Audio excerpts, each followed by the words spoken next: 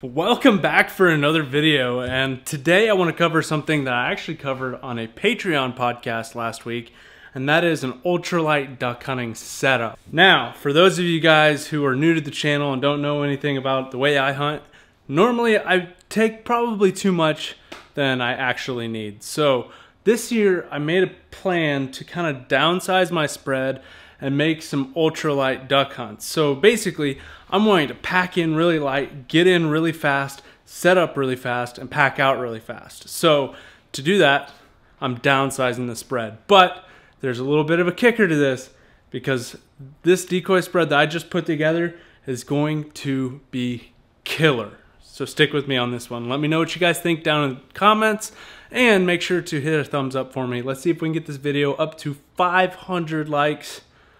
Last video I asked for 1,000 and we barely even got there. I don't think we even got there. So please do me a favor, hit that thumbs up button and hit that subscribe button if you are not already subscribed. Here's what we got for the setup. I'm super pumped about this and I can't wait to show you guys. This is something that I had to kind of think about a little bit, think about what I wanted to put into this. So let's go ahead and dive in here. First of all, I've got my sled. This is a beaver tail sled. It does have a cover. I've just got it inside of it right now. This is the decoy spreader. There's going to be other things I bring, of course, so like a shotgun. If Cora's coming, I'm going to bring her blind, my own blind bag, all the camera stuff. So today I just kind of wanted to focus mainly on the decoy spread in and of itself. So inside of here, first of all, I've got some of these. This is a Higdon Pulsator. I've actually got 3 of them. So long story short, last year I bought 2.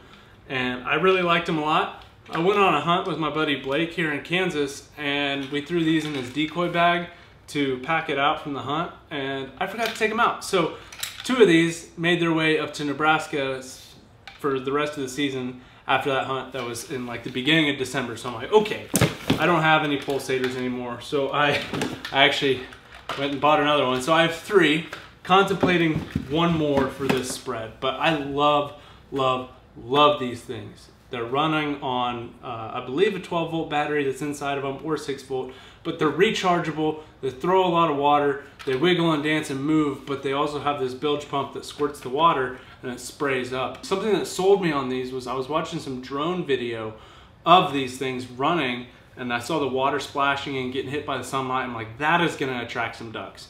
I've never been a huge fan of spinning wing decoys, so after I saw that, I'm like, that is what I need to do. I need to get a pulsator and use one of those in my set. So for the ultralight setup, we're gonna bring 3 of these pulsators.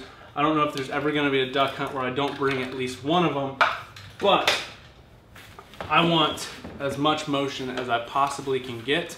So we're gonna bring all 3 pulsators for the ultralight setup. The rest of this spread is super basic, and you guys will kind of see what I'm getting at here with this spread once I get this out and show you guys. So I've got my Motion Ducks Decoy Spreader. I've been using this thing. I absolutely love it. The motion it puts in the water is fantastic. So I've got the ultimate spreader. I've got 8 decoys on it. They say that it only holds 7, but you can manage to put 8 on it. On one spreader here, I've got 4 mallard decoys. I got 3 drakes and 1 hen. These are the Final Approach HD mallards. These were the live mallards last year, but now the live mallards this year have got a facelift and some upgrades. So these are the HD mallards now. Great decoys. They've held up awesome. I did do a review on these, so if you want to see that, you ought to check that out. And then the way this works, I don't know if I've shown you guys recently, but in the middle there's a little puck here, and we got the 4 decoys that are spread out on the ends. This little piece right here will connect this spreader to the other spreader. Starting out the season, early season, you know, we'll do half mallards in the spread, then we'll mix in some other puddle ducks. So I've got 1 widgeon on here, Final Approach live widgeon. I've got a gadwall. I love these gadwall decoys, they look really good. Got another gadwall, and then I've got the old faithful trusty dusty boot lip on there. So I might rearrange these and kind of mix and mingle which decoys are on what end of the spreader. But what I do is I've seen questions about this on the podcast Facebook group. I use I think this is a 1.5 pound anchor. It says 0.7 kilograms, so you guys do the conversion there. But I use that, and then it's got a really long bungee that attaches to this puck right here. And then I use actually this is a gang rig clip. So I just clip it on to this. This is an old jerk rig I got. I got tired of using the really thin strings on jerk rigs, so this is a coated cable jerk rig. And so I just clip this gang rig clip right on to that coated cable, just like that. Makes it super easy to set up. So there's a tip for you guys.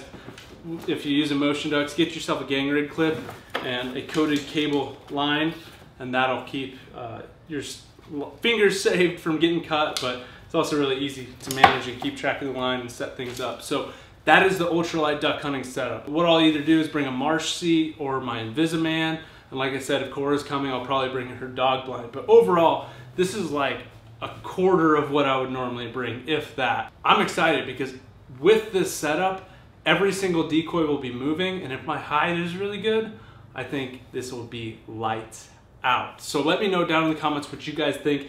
If you guys do any ultralight setups like this, I'm kind of curious to see what you guys have done in the past to find success. I know Titus from Mid-Valley Mercenary sometimes just takes 2 decoys with him, so I'm not that crazy yet. I think I do need a few numbers in my set to decoy some birds around here. So good variety of species, everything's gonna be moving. I can't wait to take this out because this will be super quick and easy. Take it out, set it up, find my hide, be ready to go, and pickup's gonna be just as easy. So pick up the 3 pulsators, tear down the Motion Ducks, and we'll be on our way. And everything fits in the sled, which is great.